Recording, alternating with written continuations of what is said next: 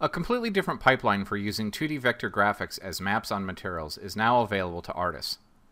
With PDF support that includes animated page transitions, artists can create textures that change over time. Using vector graphics as texture maps allows you to render them at dynamic resolutions. No matter how much the view is zoomed in, graphics will remain crisp and clear. Designers can create richer, more dynamic CAD illustrations through the support for AutoCAD software pattern files. The feature also supports Adobe Illustrator software and both flavors of SVG formats.